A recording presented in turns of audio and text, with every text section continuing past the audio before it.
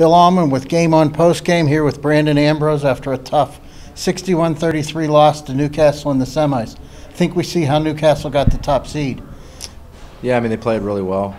Our guys actually came out real well. I think we're up 7-0 and 9-0, something like that.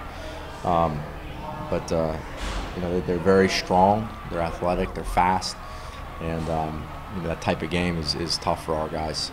We didn't really handle the pressure very well, and turned the ball over too much. I think we had 25 turnovers, which is you're not going to win many games doing that. As athletic and fast as they are, it made it really tough for us to really get anything going on offense. You know, the way the game was played. Now, the best part of this is it's not the end. You get to come back in the state playoffs. What's the schedule? Do you have until next weekend, or do you know the schedule? We don't play till Saturday. We'll regroup starting Friday.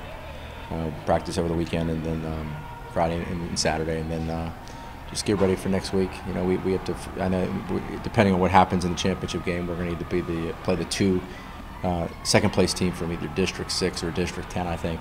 So. You know, we'll just get ready for those guys and hopefully get some tape on them and do our best. I'm proud of our guys. I mean, it was obviously a disappointing loss. Nobody's more disappointed than I am.